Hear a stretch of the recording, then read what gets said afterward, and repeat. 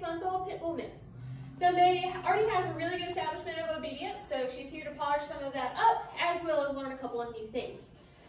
May's litter mate Mitch is also doing the board and train with us, so working them together is going to be one of the biggest things because they're very distracting with each other. So I'm going to run her through the obedience commands that we're going to be working on. She does know a couple of them already, so we'll see where she's at. May, come. May, come. Come here, good girl. That's it. Yeah, good job. Sit. Sit. Very good. Down. No, down. You know it. Down. Down. Good girl. Can you place? There it is. Good. All the way. Place. Sit. Place. You do it? All the way. Come on. Sit. No. Notice you get on it. Might have to work on this sit a little bit. Let's see where she's at with heel.